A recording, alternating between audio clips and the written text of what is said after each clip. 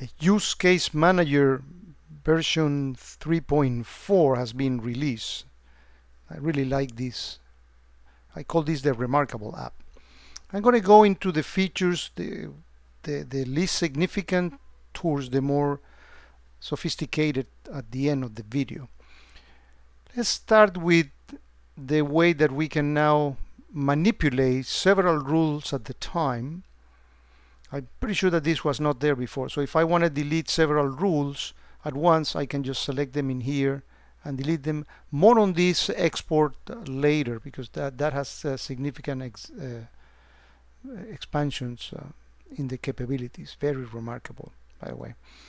So that is one thing. The other thing that is very important is if I were to delete a rule from here, it's going to check for dependency, but also if I were to enable or disable a rule. So for example, if I click here, the system is going to do a check. Well, let me actually cancel this. Let me actually go ahead and disable this one. The system is going to take a while making sure that by me disabling this rule and not having consequences of another rule that depends on this one. Another addition is that in the group, when we look at these existing rule attributes, group, action, and response, this new category or type or attribute on assign exists. So for example, if I want to see which rules do not have any group assigned to it, now I can do it. So it's good to search for that. In the tuning app, or the tuning portion of the app, for example, if we go to active rule, which is the first part, I'm just going to apply the default filters in here. You'll notice that they more graciously distribute the information in here. I remember in my case where I fired a lot of offenses for reproducing attacks and stuff, then this was actually cluttered and it wasn't easy to be seen. And so here we have a more granular display, and we have these charts: offense creation, trend by rule. I don't have any trend because I fired all these things on February 7 and I haven't done anything since, but you'll see graphs that indicates, you know, the trends on the actual rules. So those graphs are also new here. So we had a lot of rule attributes for organizing things, but there are some customers who want to actually add additional attributes that are custom. So for example, let's say that I like MITRE, but I want to map my rules against the cyber kill chain. So I want to have attributes that say, well, this rule is for recon, this one is for discovery, this one is for weaponization, whatever it is, you know, any part of the lingo of the cyber kill chain. If I want to keep versioning of my rules or status or whatever, well, I don't have that in here. Well, if I go to this gear here, notice that there is this new section called to custom rule attributes, and I can actually create it in some other places, but let me show you how it's in here.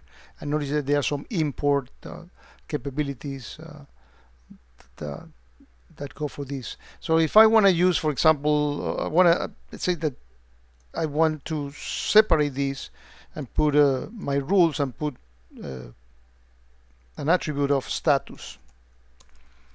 So I define that, and I say that the possible status are disabled. One is in use. I'm making this up. Right?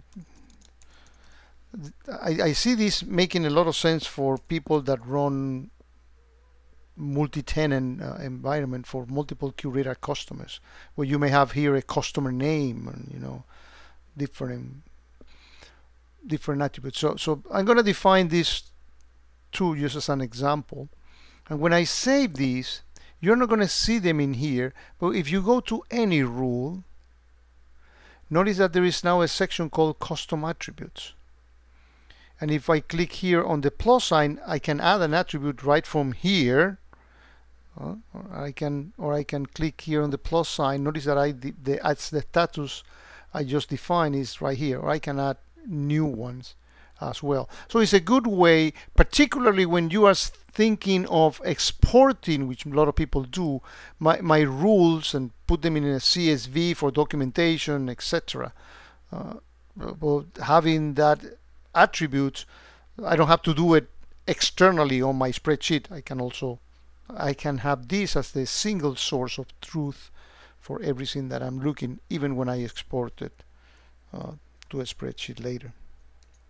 One thing I didn't do was actually selecting one status, but it's kind of actually do it for completeness. If I were to go here and say I want to put this rule in the status in use, all I need to do is check this out, save and apply, and then that attribute, that custom attribute, is assigned to it.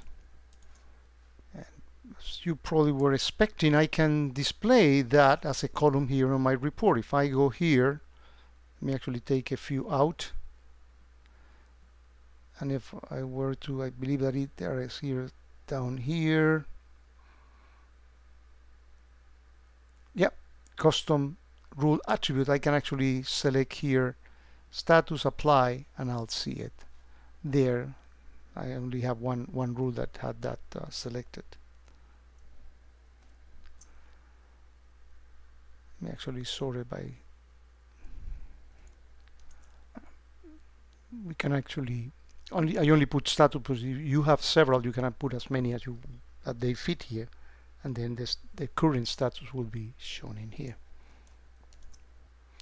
So let's say that you make a selection of rules by searching for your filters, any one of the attributes, like even the one that we just created, the status one and all that, and or you select whatever rules are in you want to work with, and you want to export them. Well, now the export is very, very interesting. This one existed before, it's a CSV file. You put the name of it and you're ready to use it in a spreadsheet. Nothing new there, I believe. But this one is, these two are remarkably new and better. So if I were to select this one, export selected rule and dependencies, in a file that can be noticed that it can be imported into another curator file. So say you have your test machine where you debug your rules, you test your rules, you are happy with it, and you want to export them into another curator system. Well, you can do it like so. You can determine whether you want to have these two options or not. That's really independent. But then when you click next, notice that you have a manifest file. When you specify the author, the extension name, who created it, the description, and this unique ID. So let me explain the purpose of this.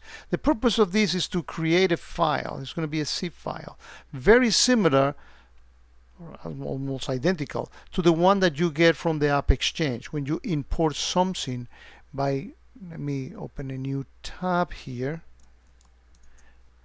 You go to the extension management and you import a package. Well, all the information that you normally see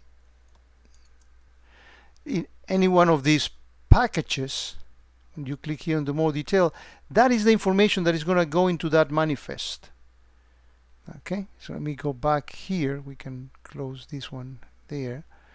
And this extension unique ID is very interesting because you will specify a number here, or whatever is the ID that you, or combination of alphanumeric, and then that's going to tell the system that if you update this rule and modify these rules later, when you export this one, it's going to go and override the one that you had before, because this extension unique ID is going to be the same. It's actually very cool for controlling the versioning of your rules, to make sure that they are not duplicated, or there are different names, or you are not sure whether you actually overrode the one that you wanted. Well, you can actually now do this with this extension unique ID. I think this is a very interesting feature. The other portion that I want to highlight is the export selected rules for an HTML. And I'm going to actually click here because I only have three rules in here. This should not take long at all. But this is going to create a zip file, and the idea of this is that this is going to create an HTML file that allows you to visualize this information even when you don't have a Curator system. So let me actually go and look at the file that was created. So here's the file. And when I expand it and I go to the index.html, notice that those three rules that I had, I can look at them exactly in the same way as I was doing before. I don't have any miter for this one, so that's what I don't see here. But even the miter pieces, the idea is to give you the same information as you had without having to go to a Curator system. So notice how this is very cool for keeping control of your rules and the documentation of them. This video is getting already a little too long, but I think that those are the things that I consider the most remarkable about this remarkable app, the Use Case Manager app.